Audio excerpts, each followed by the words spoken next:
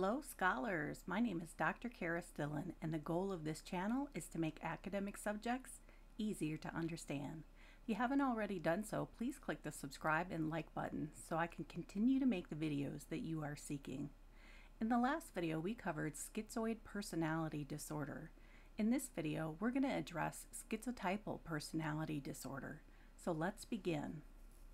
Hi everybody, my name is Dr. Kerris Dillon, and for a person to be diagnosed with schizotypal personality disorder, they have to have the following features, starting with A.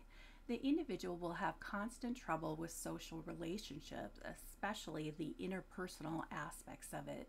They're going to have a lot of discomfort trying to create and keep those social relationships, and oftentimes they won't want to keep them.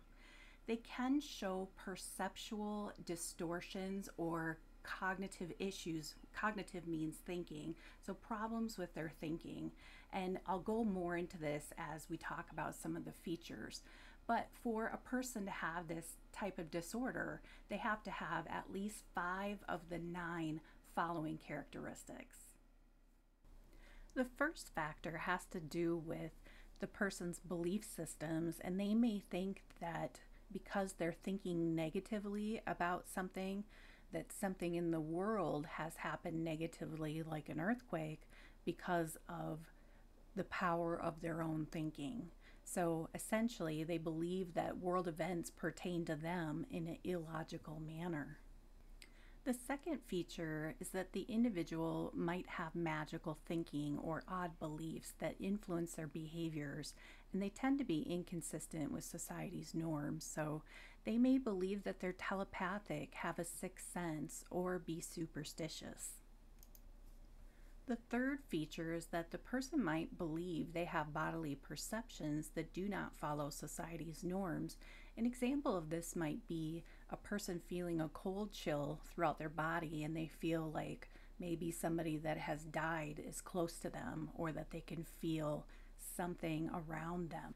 The fourth feature has to do with strange or odd thinking. So somebody might say, oh, well, I can see part of you feels weird colored and I'm not sure what that means, or I think there's something stuck in your body. The way that they're talking about it is very broad, and people can kind of jump into that and say, oh yeah, well, my stomach's not been feeling good today. Wow, you must be psychic, or something like that. And that when they're predicting things or they're saying that they see things, the words tend to be very broad.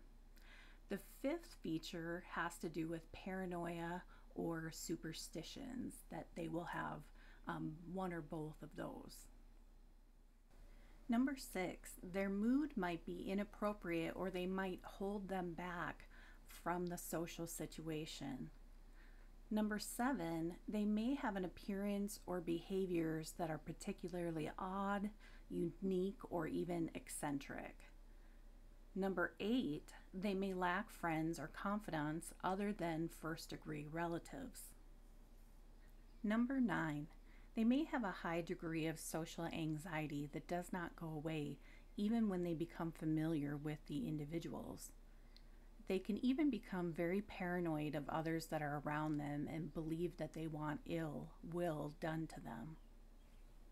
So B says that if a person has already schizophrenia, bipolar disorder, a depressive disorder with psychotic features, or has autism spectrum disorder, they cannot have schizotypal personality disorder.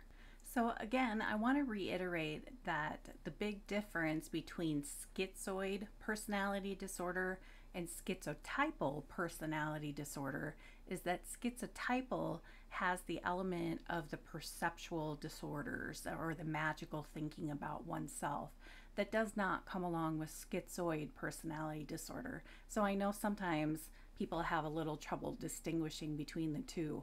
It's like adding on the isolation, adding on the not wanting to have social relationships. Schizotypal is when you're putting in those odd magical thinking beliefs or the perceptual body beliefs that they're feeling something outside of themselves. So individuals with schizotypal personality disorder tend to be superstitious or believe in paranormal activities, and please keep this in mind, that are outside of society's norms.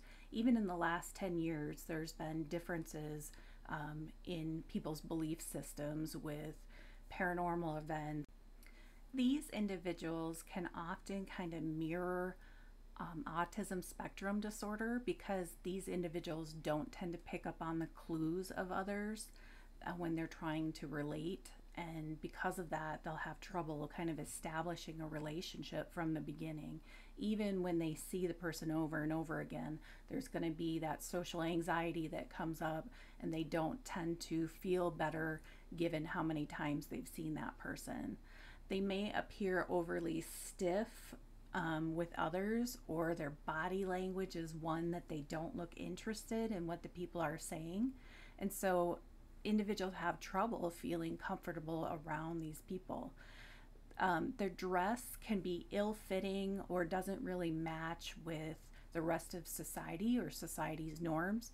That can also be on the autism spectrum too. So just so you know that.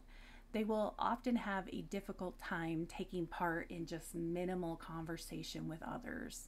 So persons with schizotypal personality disorder often have problems relating with others. They may sometimes express unhappiness about not having those relationships with others, but they don't really put in the effort to establish, real interpersonal relationships with others. So they might say that that's what they want, but essentially that's not really what they want.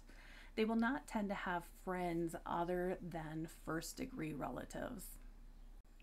When an individual with schizotypal personality disorder does come in for help from a clinician, it tends to be for anxiety and depression rather than their personality disorder.